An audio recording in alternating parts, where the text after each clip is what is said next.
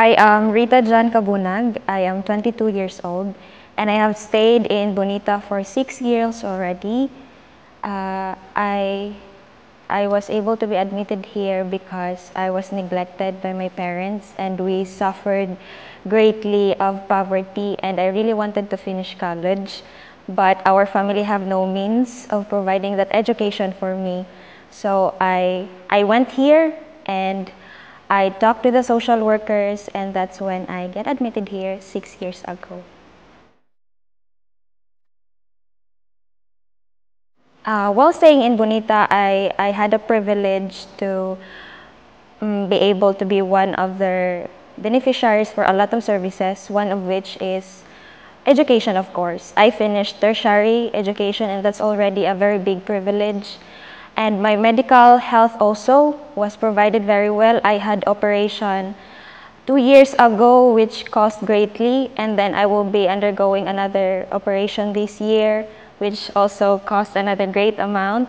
And I wouldn't be able to imagine having to sustain that myself when I am outside the support of my Bonita.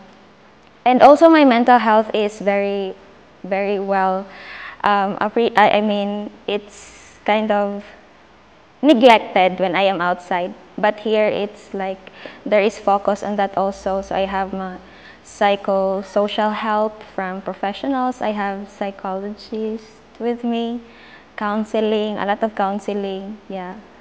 And also there were a lot of life skills since we are able to do household chores, and I am a recipient of the supervised independent living program, so I get to do cooking, I get to do budgeting, the marketing, so yeah, that's a really great help.